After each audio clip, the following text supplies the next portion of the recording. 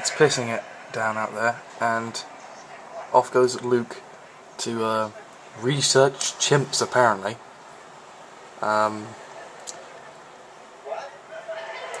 Yeah, exactly, Joe.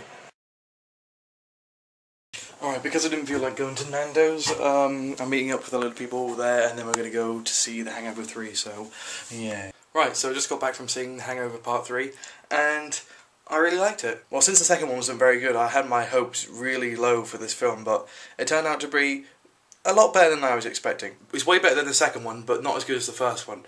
But I wouldn't say by a long shot. This is a different kind of movie. For starters, there isn't even any hangover apart from the very last scene, which happens like midway through the credit. But don't let the...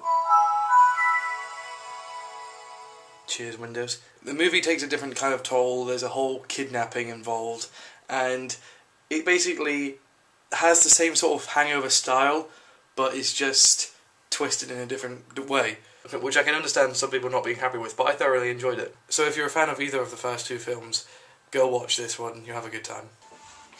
Oh, we're both filming each other. Has this really just happened? I think it has. Who's going to give in first? Mine's bigger than yours. It is, but hasn't got much personality. This music is very fitting. Thank you. Because now, tonight, it's our last laundry night, isn't it? Oh, yes it is. This wasn't meant to happen. Should we just bask in the moment for a bit? Yeah, let's just do it.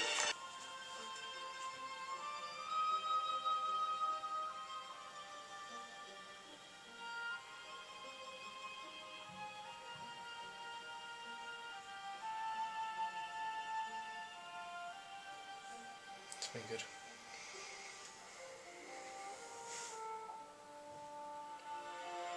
Okay.